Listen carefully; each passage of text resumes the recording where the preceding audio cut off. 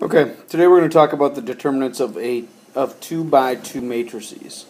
We'll get into some of the uses of determinants a little bit later, but how they're going to start is we're just going to have a general matrix that's going to be a 2 by 2 size, and remember that's row by column, and we'll call that matrix A, B, C, and D. So there's our matrix. Now what happens, the symbol for determinants is the same as the absolute value symbol. It doesn't mean absolute value symbol, but it's just the symbol that's used for matrices. And so if I told you to find the determinant, this is the symbol that you would use. And you keep everything the same inside the matrix.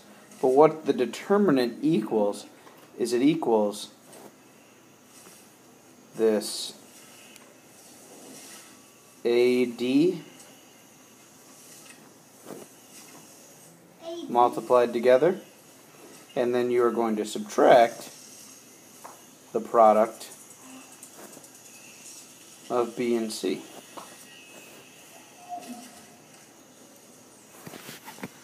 And that's how you get the determinant of a 2 by 2 matrix. So if we had numbers in this, say we had the numbers 3, -2, and 5, 7.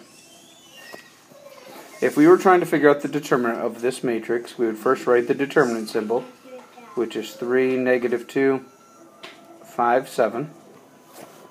And remember what that's going to equal is that's going to equal these two numbers multiplied together. So 3 times 7. And we are going to then subtract the other diagonal numbers multiplied together.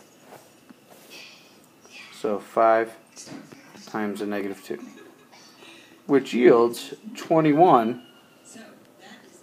plus 10. So the determinant of this 2 by 2 matrix is 31.